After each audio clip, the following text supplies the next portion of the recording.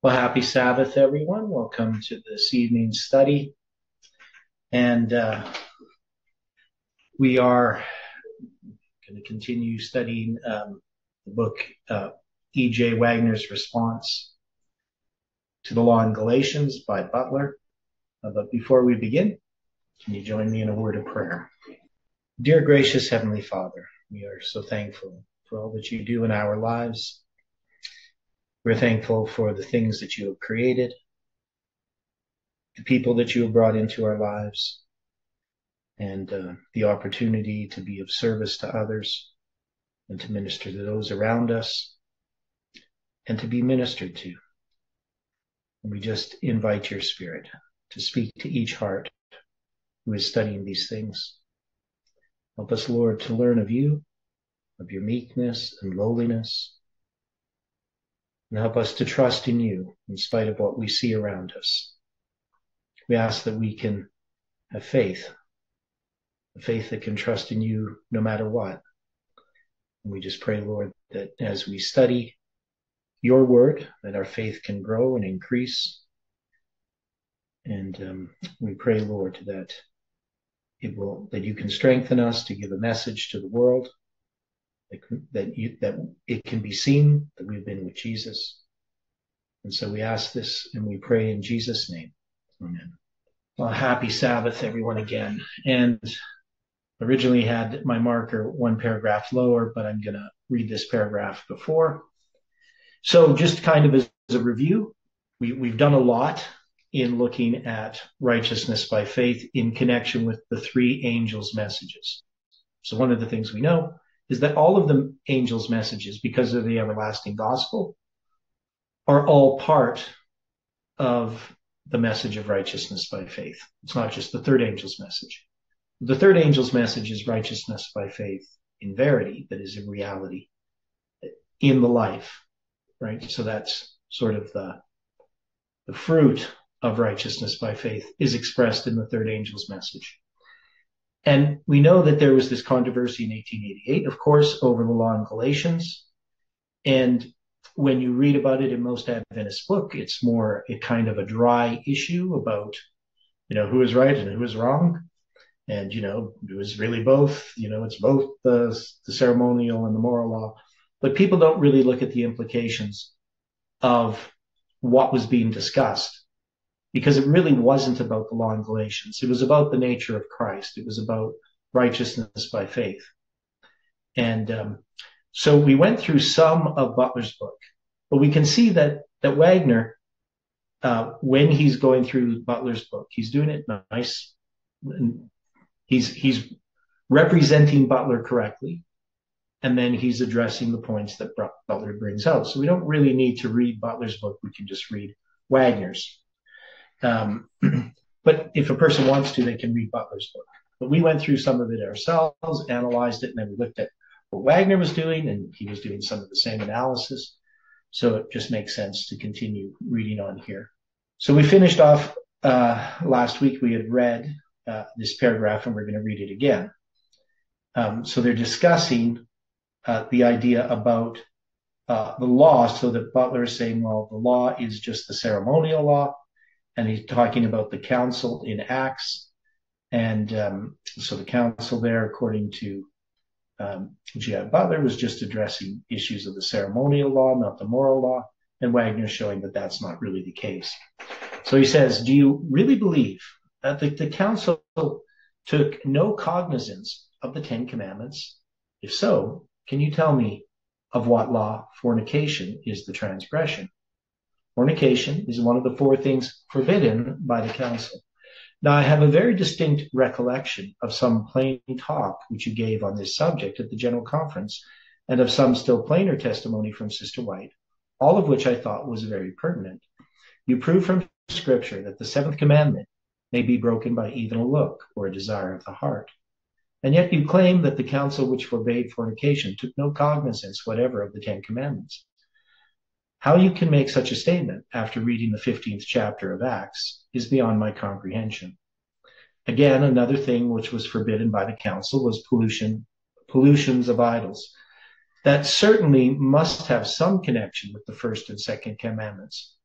to say nothing of other commandments that were broken in idolatrous feasts. I should be extremely sorry to have people get the idea that we do not regard pollutions of idols or fornication as violations of the moral law. You claim that it is the ceremonial law alone that was under consideration in that council. Will you please cite me to that portion of the ceremonial law which forbids fornication and idolatry? This is an important matter, and right here, your whole argument falls to the ground. You very properly connect the book of Galatians with the 15th chapter of Acts. You justly claim that in Galatians, Paul pursues the same line of argument which was pursued in the council, and you depend on the assumption that the council took no cognizance of the moral law in order to prove that the moral law does not come into the account in Galatians. But a simple reading of the report of the council shows that the moral law did come in there, and therefore, according to your own argument, the moral law must be considered in the book of Galatians. Take for a moment the supposition that the ceremonial law alone was considered by the council. Then it necessarily follows, as is plainly stated in the two laws on page 31, that the council decided that 4 points of the ceremonial law were declared to be binding on Christians. Now let me ask, is the decision of that council as binding on us as it was on the primitive Christians? If so, then the ceremonial law was not taken away at the cross, and we are still subject to it. If the ceremonial law was a yoke of bondage, and that council decreed that a part of it was to be observed by Christians, did they not thereby deliberately place Christians under a yoke of bondage, in spite of Peter's emphatic protest against putting a yoke upon them? And if those 4 necessary things were part of the ceremonial law and were binding 21 years after the crucifixion, when, if ever, did they cease to be enforced? We have no record of those 4 necessary things enjoined by the council at Jerusalem were part of the ceremonial law, thereby denies that the ceremonial law ceased at the cross. I cannot think that you would have taken the position which you have if you had taken time to carefully consider this matter. And let me state in brief what I regard as the truth concerning the council at Jerusalem. And we're going to look at this ourselves in a little bit of detail. Certain ones came down to Antioch and taught the brethren that if they were not circumcised, they could not be saved. These persons, or others of the same class, had greatly troubled all the churches that Paul had raised up, the Galatians among the rest. These men who taught thus were not Christians indeed, but were false brethren. See Galatians 2:4. As a consequence of this teaching, many were being turned away from the gospel. In trusting to circumcision for justification, they were leaning on a broken reed which could profit them nothing. Instead of gaining righteousness by it, they were insensibly being led into wicked practices. For without faith in Christ, no man can live a righteous life.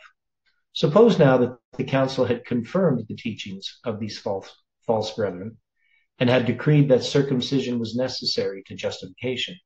What would have been the result? Just this: they would have turned the disciples away from Christ, for the only object in coming to Christ is to receive justification or pardon. And if people can get it without coming to Christ, of course they have no need of him. But whatever the apostles might have decreed, it would still have remained a fact that circumcision is nothing, that the disciples could no more be justified by circumcision than would they justified by it than they could by snapping their fingers. Therefore, if they had been led to put their trust in circumcision, they would have rested, satisfied in their sins, and to lead them to do that which indeed would indeed have been to put a yoke upon them. Sin is a bondage, and to teach men to put their trust in a false hope, which will cause them to rest satisfied in their sins, thinking that they are free from them, is simply to fasten them in bondage. Now, this, of course, is why this is an important topic, understanding the law in Galatians, because obviously, if you have an idea that Butler has, that what is simply being talked about is the ceremonial law. There's a number of problems. One, of course, then why it's as if the Jews have to keep the ceremonial law, but the Gentiles don't. Right? I mean, that sort of would be the idea. The idea is that circumcision is nothing for everyone. That is, circumcision is symbolizing something after Christ has come. And what is it symbolizing? Because we know that circumcision is a symbol of the covenant that God made with Abraham. So why is circumcision ended? Let's ask that question. What is Paul's argument? Why are they ending circumcision? Because people want the Galatians to be circumcised. Paul says, if you're circumcised, then you've basically rejected the gospel. You're trying to be saved by righteousness by works. But why has that changed? Any thoughts on that? Isn't that an outward symbol rather than an inward symbol? Okay, so it's an outward symbol, but it's a symbol given by God, right? And he's given different symbols at different times. Right. So what is it about that symbol that is changed by Christ coming and dying for our sins? Because it's a sign or a seal of righteousness by faith, like not trusting in the flesh. It's come to be trusting in the flesh, but it's not just that it's been perverted, that it's to be done away. If you understand what I'm saying, like it's not just that it was misused, that we aren't to be circumcised. Not that there's anything wrong with because Paul says circumcision is nothing, neither uncircumcision, right? It's whether you're circumcised or not, it makes no difference, is what he says. So, like, you could have people think, well, if circumcision's bad, then it's good to be uncircumcised. But Paul says that doesn't really matter. It doesn't mean anything. Okay. And any more thoughts on that? So we know it's outward sign. So is the Sabbath. Okay. I'm going to read Acts 15 here. Even though he's going to go through it, I just want to read it in this whole thing all at once. And here, I should bring it up, I guess, on this. You to see it. It's not coming up properly. Just hang on. I'll start reading it here on this other computer. And certain men which came down from Judea taught the brethren and said, except ye be circumcised after the manner of Moses, ye cannot be saved. So, I mean, this would have been true in the past. I mean, that circumcision was good. When therefore Paul and Barnabas had no small dissension and disputation with them, they determined that Paul and Barnabas and certain other of them should go up to Jerusalem unto the apostles and elders about this question. So I'll bring this up here. And being brought on their way by the church, they passed through Phoenicia and Samaria, declaring the conversion of the Gentiles, and they caused great joy unto all the brethren. And when they were come to Jerusalem, they were received of the church and of the apostles and elders, and they declared all things that God had done with them. And there rose up certain of the sect of the Pharisees which believed, so these are Christians, saying that it was needful to circumcise them and to command them to keep the law of Moses. And the apostles and elders came together for to consider this matter. And when there had been much disputing, Peter arose and said unto the men and brethren, ye know that a good while ago God made a choice among us, that the Gentiles, by my mouth, should hear the word of the gospel and believe. And God, which knoweth the hearts, bear them witness, giving them the Holy Ghost, even as he did unto us, and put no difference between us and them, purifying their hearts by faith. Now therefore, why tempt ye God to put a yoke upon the neck of the disciples, which neither our fathers nor we were able to bear? But we believe that through the grace of the Lord Jesus Christ, we shall be saved, even as they. Then all the multitude kept silence and gave audience to Barnabas and Paul, declaring what miracles and wonders God had wrought among the Gentiles by them. And after they had held their peace, James answered, saying, Men and brethren, hearken unto me. Simeon hath declared how God at the first did visit the Gentiles to take them out of them a people for his name. And to this agree the words of the prophets, as it is written, After this I will return and build again the tabernacle of David, which is fallen down, and I will build again the ruins thereof, and I will set it up, that the residue or the remnant of men might seek after the Lord, and all the Gentiles upon whom my name is called, said the Lord, who doeth all these things. Known unto God are all his works from the beginning of the world. Wherefore my sentence is that we trouble not them which from among the Gentiles are turned to God, but that we write unto them that they abstain from pollutions of idols, and from fornication, and from things strangled, and from blood. For Moses of old time hath in every city them that preach him, being read in the synagogues every Sabbath day. Okay, so let's think about it a little bit first on our own before we go further here. So we have these Jews. So Jews have been using circumcision, and the idea is that they want them to become Jews, right? That would be the idea, because normally what you would have is if a Gentile wanted to become a Jew, right? They're called a proselyte, and they could become Jews. And the idea here is that they're wanting the Christians or the Gentiles who aren't Jews to become Jews, saying, you need to be circumcised and become a Jew. Now, what's the yoke that neither our fathers nor we were able to bear? So that's verse 10. What would that yoke be? Wouldn't that be the law? Okay, law, which law? The actual law. Go ahead, William. I was going to say ceremonial law. Okay. What were you going to say, Dwight? I wasn't going to go to the ceremonial law. Okay. Because it definitely can't be the ceremonial, because that's not a yoke. Okay, so what would it be? What law? What was the yoke that they were not able to bear? I would have been thinking the actual law. The Ten Commandments. Correct. Okay. So to put that he says the yoke on the neck, not the neck.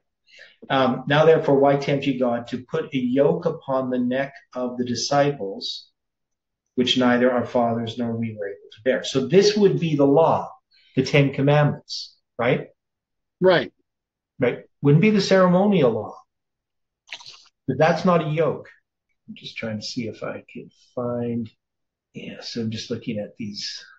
Okay. So they got some in Galatians. Those aren't going to help us. But here's one that the translators give as a reference. It's Hebrews 9, verse 9. It says, and I'm just going to read a little bit ahead of it. It's talking about the tabernacle, right? So you got the first compartment and the second compartment. And then in verse 6, he says, now when these things were thus ordained, the priest went always into the first tabernacle, accomplishing the service of God. But into the second went the high priest alone once every year, not without blood, which he offered for himself and for the errors of the people.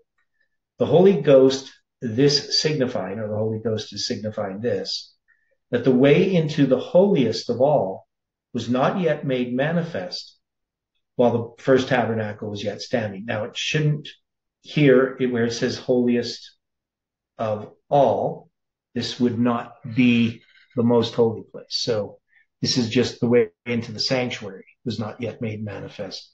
So King James, I'm not sure why they translate it that way. Anyway, which was a figure for the time then present, in which were offered both gifts and sacrifices, which could not make him that did the service perfect as pertaining to the conscience, which stood only in meats and drinks and diverse washings and cardinal ordinances imposed on them until the time of Reformation. So we have the earthly sanctuary. Can people in the earthly sanctuary service, we have these offerings made for sin, right? Correct. Okay. Now, these were a figure or a type. But now that the type has come, we need to recognize that they were fulfilled, and they couldn't do something. They couldn't make those that did the service perfect as pertaining to the conscience. That is, there was still conscience of sins, right? They still were aware of their sins, right? Their sins are not being removed. And the gospel is to remove our sins, right? So now when we think about the ceremonial law, what do we think the ceremonial law is? Isn't it the sacrifices? Yeah. So mostly it's the sacrifices, because these are ceremonies that are done that point forward to Christ. Now, are these going to be imposed upon the people in Acts chapter 15? Are they going to be asked to do sacrifices? Is that what the Judaizers want? What is it that they're asking? They want them to be circumcised. Okay, so the circumcision, in a sense, you could say it's part of the ceremonial law, but it's not really. Because it is a ceremony, you get circumcised, but it's not part of the types that point to the sacrifice of Christ. It's a sign of the covenant, right? And that covenant, when it's given to Abraham, is the sanctuary, right? This is before Moses, right? That circumcision is given. So what are the Judaizers asking when they're looking to circumcision? Because, it's definitely not about the sacrifices. So if we think about the fact that the yoke is the law of God, what are they doing with circumcision? What is circumcision not being able to do? Right? So it can't be about the sacrifices, because, the sanctuary. Obviously Abraham did sacrifices, but it's not about the whole the sanctuary system, services, because those didn't exist when Abraham was given the sign of the covenant. So one thing we know is that this has to be the Ten Commandments that's being talked about, not the ceremonial law. Whatever that specifically would be. Definitely is not what the Judaizers are asking. They're not asking people to do sacrifices, but they're asking them to trust in something that is now fulfilled. It's passed away. We're in the time of Reformation. And so does it make sense to continue circumcision after we have baptism? Because what's the difference between circumcision and baptism? Baptism, become a new creature. Okay, so you got circumcision. It's not trusting in the flesh. It's a sign that you don't trust in the flesh. But with baptism, we have both the death, the burial, well, not both, all three, the death, burial, and resurrection of Christ, all being symbolized. And it's all about, if we look in Romans chapter 6, right? So in Romans chapter 6, when we look at it about verse 3, know ye not that so many of us as were baptized into Jesus Christ were baptized into his death. Therefore we are buried with him by baptism into death, that like as Christ was raised up from the dead by the glory of the Father, even so we also should walk in newness of life. For if we've been planted together in the likeness of his death, we shall be also in the likeness of his resurrection. Knowing this, that our old man is crucified with him, that the body of sin might be destroyed, that henceforth we should not serve sin. For he that is dead is freed from sin. Now, if we be dead with Christ, we believe that we shall also live with him, knowing that Christ, being raised from the dead, dieth no more, death hath no more dominion over him. Right? So the whole idea is in verse 12, let not sin therefore reign in your mortal body. So with circumcision, it's pointing forward to something, and baptism is pointing backward to something. But that makes sense. So by looking at circumcision, just thinking about the fact of being a Jew, it actually is a type of trusting in the flesh. Because I'm the seed of Abraham, I'm going to be saved. And then other people, if they want to be saved, they need to also have that sign. But there's a different sign that's been given, which is baptism. It replaces circumcision. Okay, so let's go back to what he says. Would it be like Seventh-day Adventists being like they got their names in the book? Yeah, it's just trusting in the fact that you're circumcised, that's going to save you. And you could do the same thing with baptism. But baptism as a symbol is about walking in newness of life. It's about a transformation of character. And that wasn't part of circumcision, right? It was just a sign of a covenant. So there's a difference between circumcision and baptism. Okay, so let's go back here. We'll see what Wagner says about this. Peter said, "Why tempt ye God to put a yoke upon the necks of the disciples which neither our fathers nor we were able to bear?" Now the fathers had the ceremonial law and did bear it. They practiced it and throve under it. As David said, "Those that be planted in the house of the Lord shall flourish in the courts of our God. They shall still bring forth fruit in old age, and they shall be fat and flourishing." Anyone who reads the Psalms will see that David did not regard the ceremonial law as a burdensome yoke or think it grievous bondage to carry out its ordinances. It was a delight to him to offer the sacrifices of thanksgiving because by it he showed faith in Christ. Faith in Christ was the soul and life of his service. Without that, his worship would have been a meaningless form.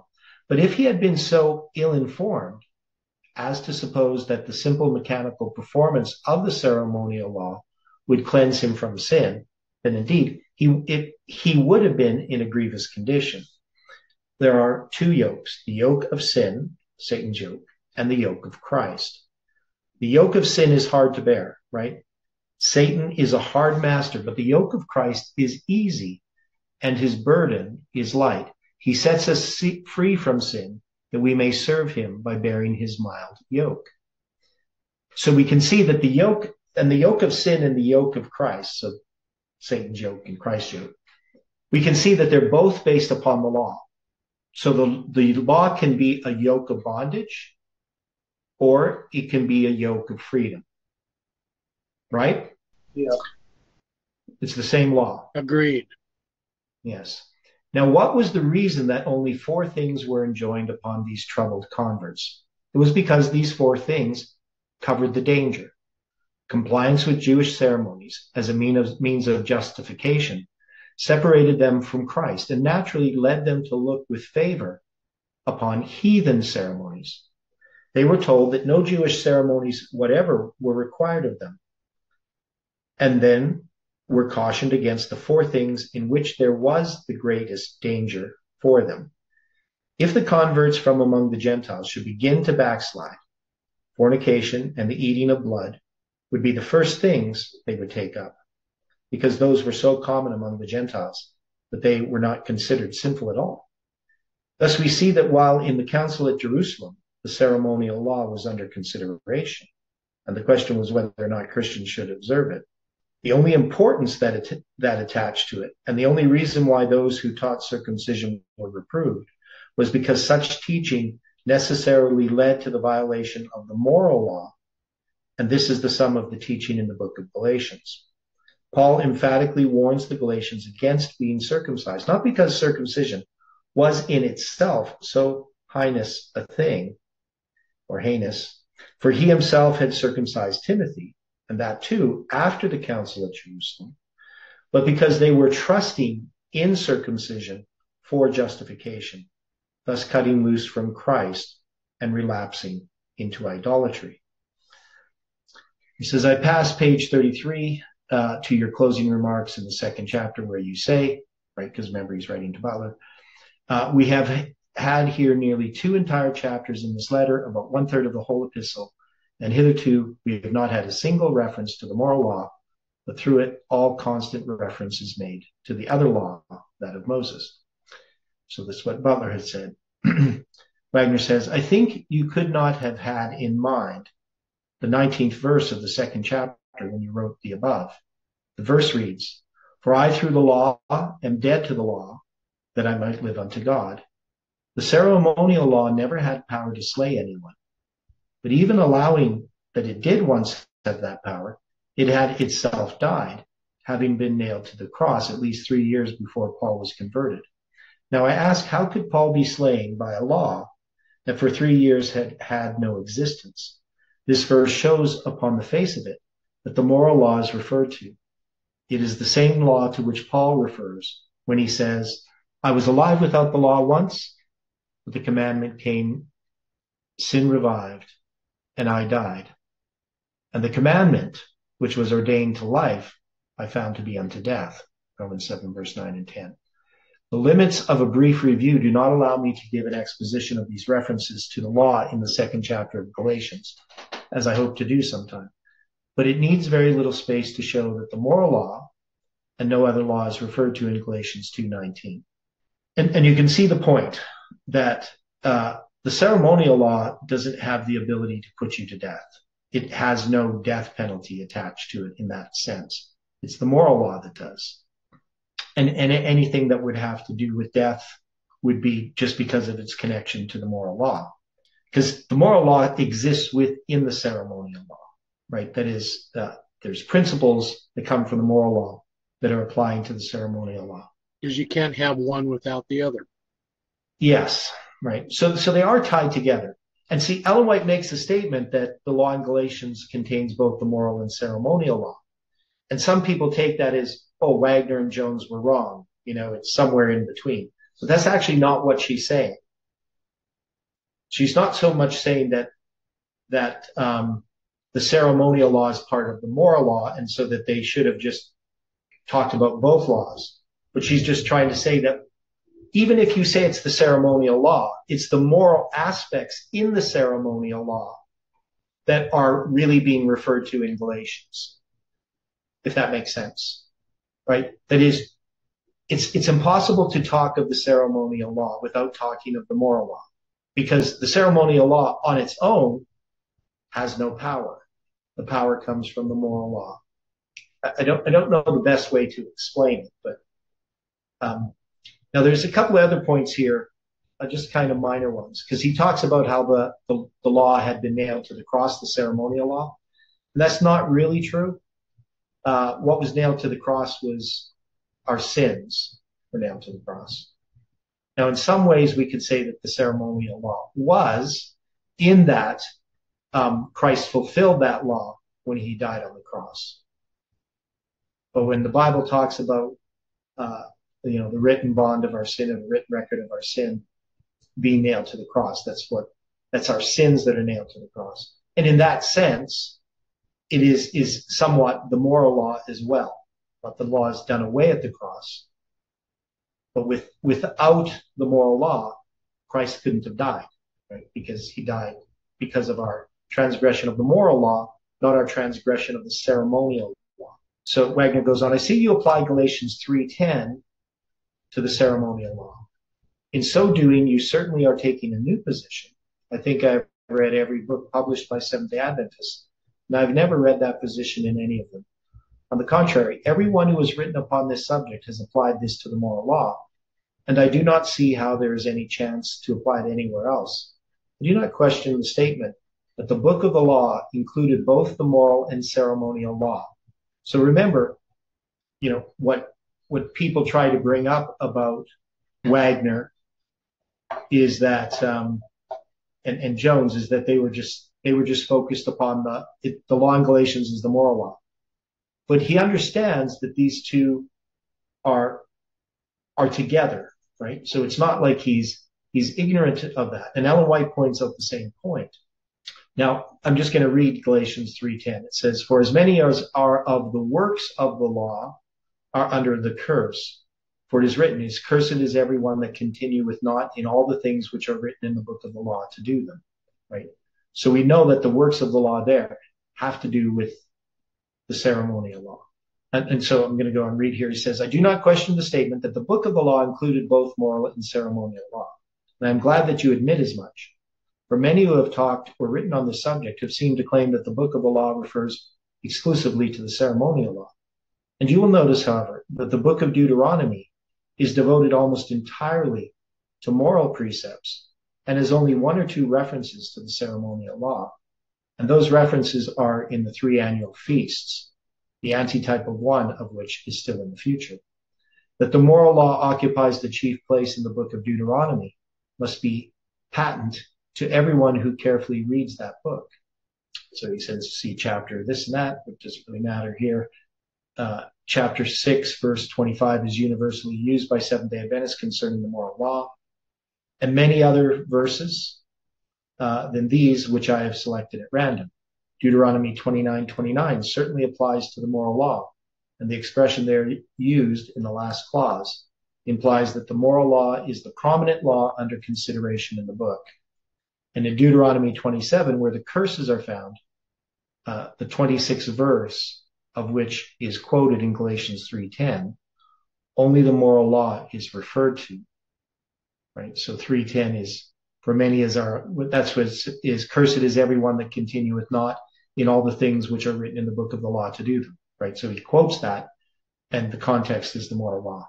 But while it is doubtless true that the ceremonial law was included in the book of the law, I have yet to find scripture proof for the statement that there was any curse pronounced for non-performance of the ceremonial law as an independent law. I'm sorry, Brother Theodore.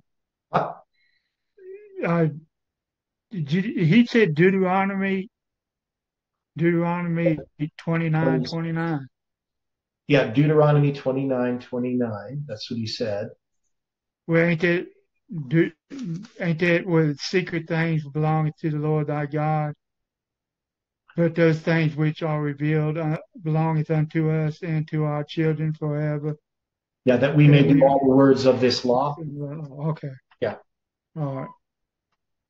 Okay. Yeah. And if you go back to like 27, the anger of the Lord was kindled against this land to bring upon it the curses that are written in this book, right?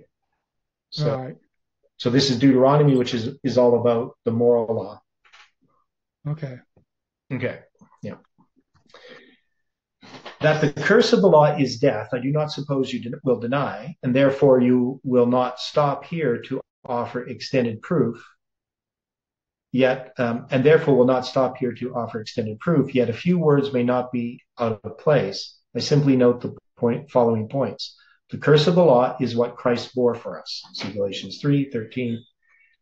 And this curse consisted of being hanged on a tree. And see the last part of the same verse. This being hanged on a tree was the crucifixion of Christ, for at no other time was he ever hanged on a tree. And Peter said to the wicked Jews, the God of our fathers raised up Jesus, whom ye slew and hanged on a tree. Acts 5:30. Therefore, death is the curse which Christ bore for us. But death is the wages of sin, and sin is the violation of the moral law. Therefore, Christ bore the curse of the moral law for us. There is no other law that has any curse attached to it. Certain it is that no curse is or can be pronounced except for sin. Therefore, if the curse be pronounced for failure to comply with the rites of the ceremonial law, then such failure must be in itself sin, and therefore the ceremonial law is also a standard of righteousness. I do not see how from your position you can avoid the conclusion that the moral law is not, or at least was not in the Jewish age, of itself a perfect standard of righteousness. The great fault, which I find with the position you hold, is that it depreciates the moral law and correspondingly depreciates the gospel. Let me repeat the argument. If the curse attaches to the ceremonial law, then violation of the ceremonial law is sin. And if violation of the ceremonial law is sin, then there is sin not forbidden by the Ten Commandments. And then the Ten Commandments are not a perfect rule of action. Moreover, since the ceremonial law is done away, it follows that the standard of righteousness is not so perfect now as it was in the days of Moses. If this is not a legitimate conclusion from your premises, I must confess my ignorance of logic. Another point, no sin can remove itself, neither can it be atoned for by any subsequent good deed. So then, there must be some scheme of atonement for sin. Now, if sin were imputed for neglect of the ceremonial law, what remedy was provided for that sin? The ceremonial law was simply the ordinances of the gospel. If condemned sinners were still further condemned by the very remedy provided for their salvation, then indeed it must have been a yoke. A man is in a truly pitiable condition when the remedy given him for a sore disease only aggravates that disease. And that's really the point of all these offerings and sacrifices. They're pointing forward to a Savior. They're pointing forward to the gospel. They themselves cannot save you, but they are not moral laws. It's because of the moral law that we have the ceremonial law, because man could not keep it. Right? So pointing forward to a Savior. Once Christ comes, there's no need for a ceremonial law. So in dealing with the law in Galatians, you'll see this more as we go through this.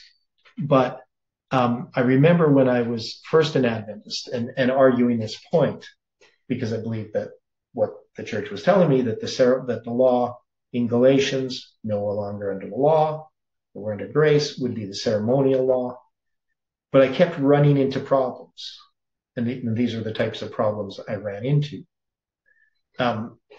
Anyway, let's go on. It says, but you will say, and correctly so, that those who refuse to comply with the requirements of the ceremonial law were put to death. Why was this? If the curse did not attach to the ceremonial law, I will answer, the violator of the moral law justly merited death, but God had provided a pardon for all who would accept it. This pardon was on condition of faith in Christ, and it was ordained that faith in Christ should be manifested through the rites of the ceremonial law. Now, if a man repented of his sins and had faith in Christ, he would manifest it and would receive the pardon. And then, of course, the penalty would not be inflicted upon him. But if he had no faith in Christ, he would not comply with the conditions of pardon, and then, of course, the penalty for sin would be inflicted. The penalty was not for failure to carry out the rites of the ceremonial law, but for the sin which might have been remitted had he manifested faith. I think anybody can see the truthfulness of this position. Let us illustrate it. Here's a man who has committed a murder and is under the sentence of death, and he is told that the governor will pardon him if he will acknowledge his guilt, repent of his sin, and make an application for pardon. But this he refuses to do, and the law is allowed to take its course, and he is hanged. Now, why is he hanged? Is it because he refuses to make the application for pardon? Not by any means. He is hanged for the murder. No particle whatever of the penalty is inflicted because he refused to sue for pardon. And yet, if he had sued for pardon, every particle of the penalty would have been remitted. So it is with the sinner in his relation to the law of God. If he despises the offer of pardon and shows his disregard by a refusal to take the steps necessary to receive the pardon, then the curse of the law, death, is allowed to fall upon him. But refusing to receive the pardon is not the sin. God invites men to receive pardon, but he has no law to compel them to be pardoned. The murderer who has been offered pardon and has rejected it is no more guilty than any other man who has committed the same crime, but who has not been offered a pardon. I do not know as this can be made any clearer, and I cannot see that it needs to be. The sum of it all is simply this. Sin is the transgression of the moral law and the violation of no other law, for the moral law covers all duty. There is a curse attached to the violation of the law, and that curse is death, for the wages of sin is death. But there is provision for the pardon of those who exercise faith in Christ, and this faith is indicated by a performance of certain rites. Before Christ, it was by the offering of the sacrifices. Since Christ, it is by baptism and the Lord's Supper. Those who have real faith will indicate it in the prescribed manner and will escape the penalty. Those who have not faith will receive the penalty.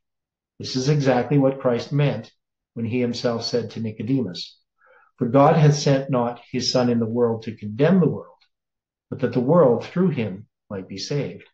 He that believeth on him is not condemned, but he that believeth not is condemned already, because he hath not believed in the name of the only begotten Son of God." John 3:17 and 18. I marvel how you can read Galatians 3:11 and 12 and imagine that the word law in those verses has the slightest reference to the ceremonial law. I quote them. "But that no man is justified by the law in the sight of God, it is evident. For the just shall live by faith. And the law is not of faith, but the man that doeth them shall live in them. It does not seem as though any comment could be more evident, make more evident the truth that the moral law alone is here referred to. You cannot escape this conclusion by saying that the statement that no one is justified by the law in the sight of God applies with equal force to any law, and that therefore this may apply to the ceremonial law as well as to the moral. The question is not what law may be referred to, but what law is referred to. The law here referred to is a law of which it is said, the man that doeth them shall live in them. Now this is emphatically true of the moral law. It is equivalent to Romans 2:13. The doers of the law shall be justified. The sad fact that there are no doers of the law does not destroy the truth that the doers of the law shall be justified. Perfect compliance with the moral law alone is all that God can possibly require of any creature. Such service would necessarily give eternal life. But a man might perform every item of the ceremonial law with the most rigid scrupulousness and yet be condemned. The Pharisees were strict observers of the ceremonial law, yet they were cursed. Therefore, this text cannot have the slightest reference to the ceremonial law. Okay. Again, the text says, and the law is not of faith. But the ceremonial law was nothing else but faith. It was a matter of faith from beginning to end. It was faith that constituted all the difference between the offering of Abel and that of Cain. It was faith alone that gave to the system all the force it ever had. And this again is positive evidence that the ceremonial law is not referred to. It does not seem possible that argument is needed to show that Galatians 3:11-13 has reference to the moral law, and to the moral law exclusively. Until the publication of your pamphlet, the contrary view was never put forth by Seventh-day Adventists. I really cannot believe that you would deliberately deny that the moral law is there under consideration. The limits of this review will not allow me to take up every occurrence of the word law in the book of Galatians and show its application. But I wish to ask one question. Is it reasonable to suppose that the apostle would use the words the law in one place and then a few verses later, without any change in his subject or anything to indicate a change, use the same words again, and in the two places have reference to two entirely distinct laws? You yourself say that it is not. If it were true that the apostle wrote in so indefinite a manner as that, using the term the law in one verse with reference to the moral law, and in the next verse with reference to the ceremonial law, then nobody could understand his writings unless he had the same degree of inspiration that the apostle had, which I think is actually kind of true. Anyway, I turn again to your book, page 39, and read the following. If these Galatians were going to reestablish the whole Jewish system, which would be the logical result of their action in adopting circumcision, they must thereby bring themselves under a curse.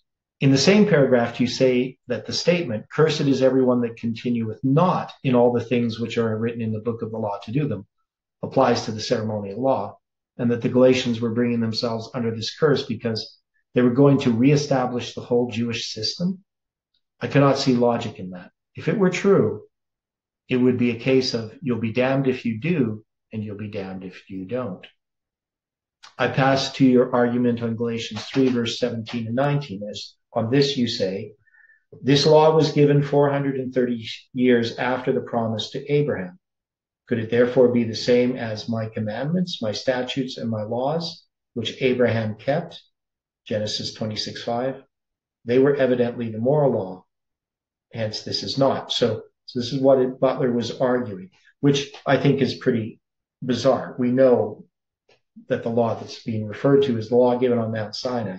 Anyway, this is an argument that proves too much. It is a reversal of the Campbellite view that the moral law had no existence before it was given upon Mount Sinai.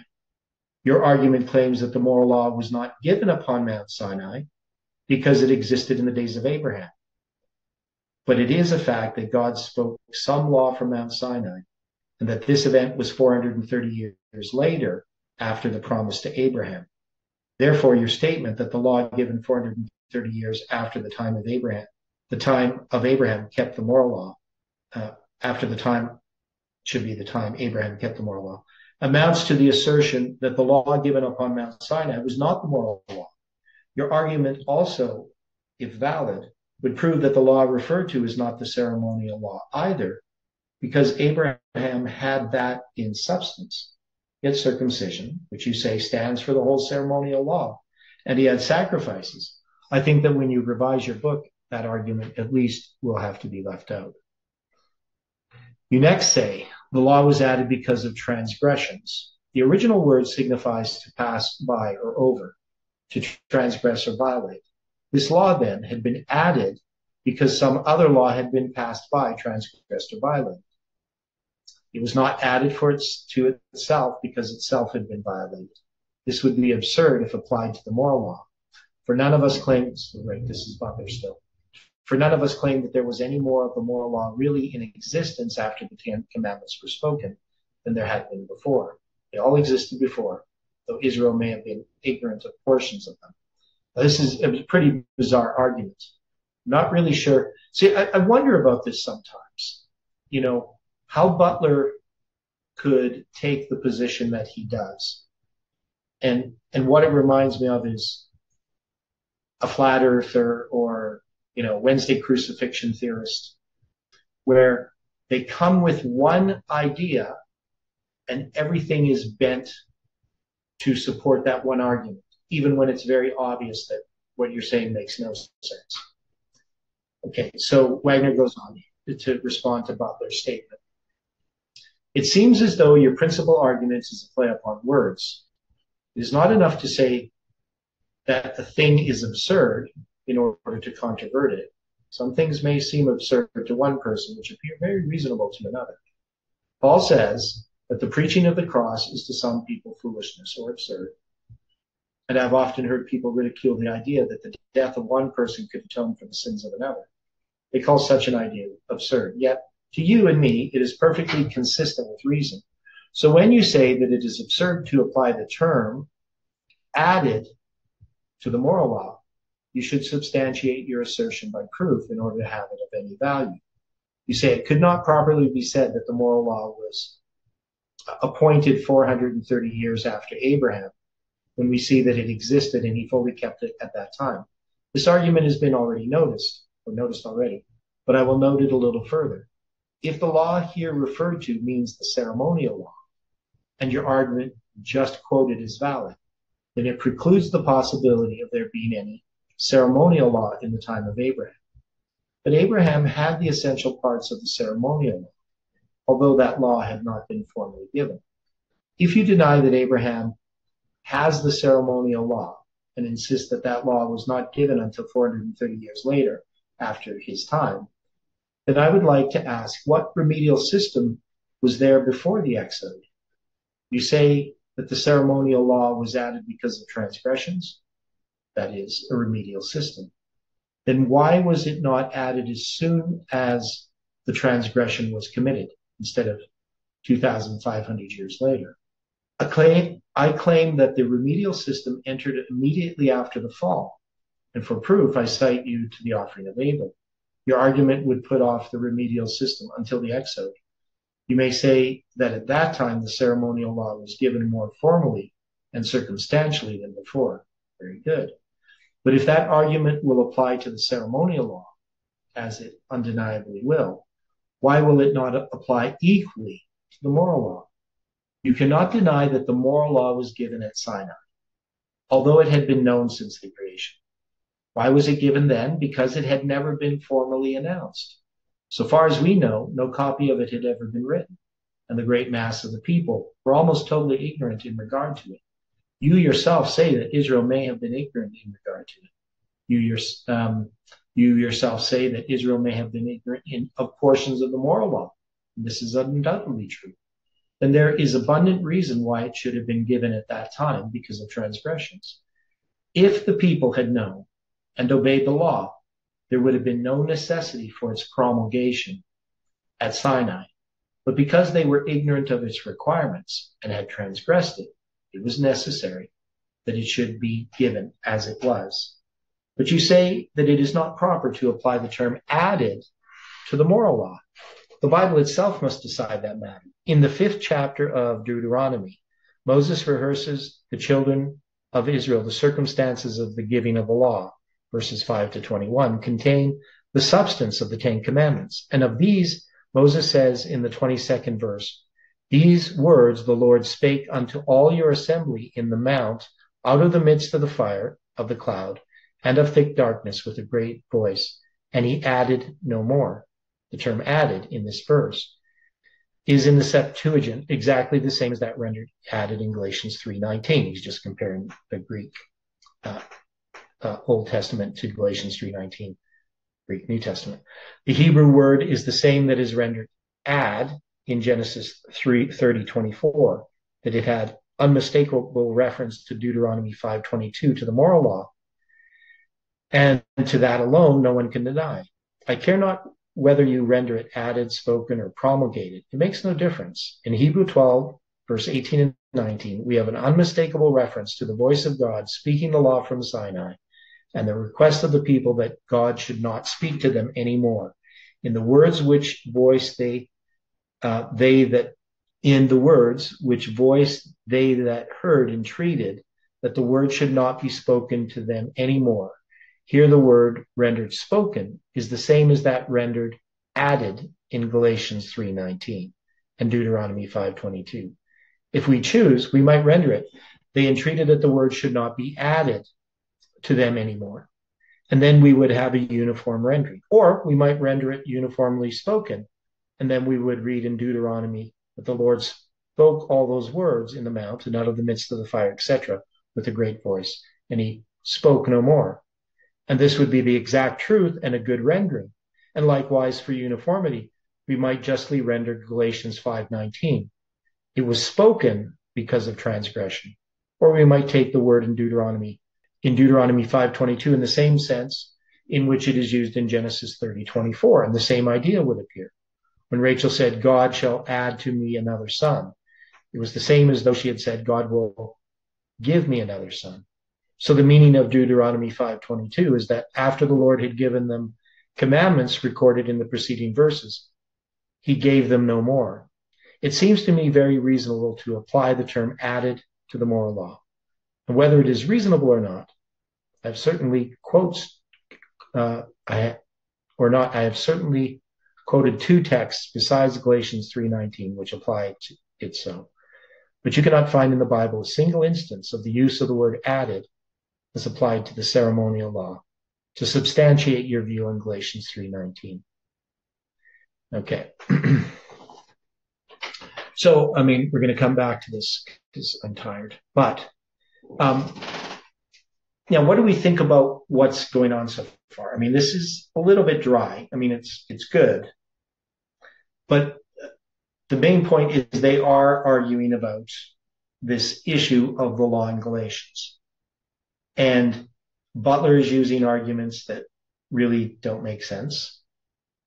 And Wagner's using arguments that make sense. He's using good biblical examples to show that this law is the moral law in Galatians.